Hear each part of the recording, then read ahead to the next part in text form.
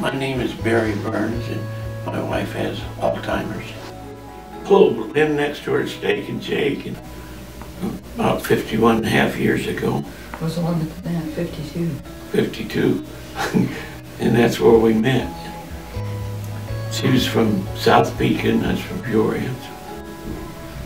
I mean, I was attracted to him from the beginning because, I mean, very good looking, so, you know.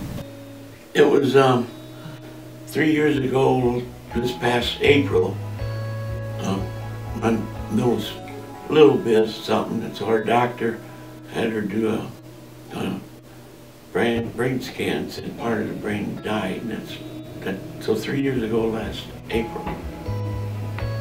My name is Vicki Burns, and I have Alzheimer's.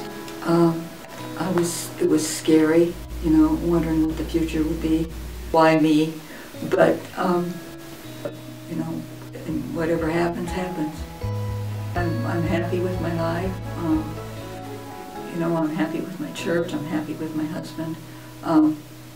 Happy with my dog and my family. And if I would just get depressed over everything, you know, that wouldn't be a good thing.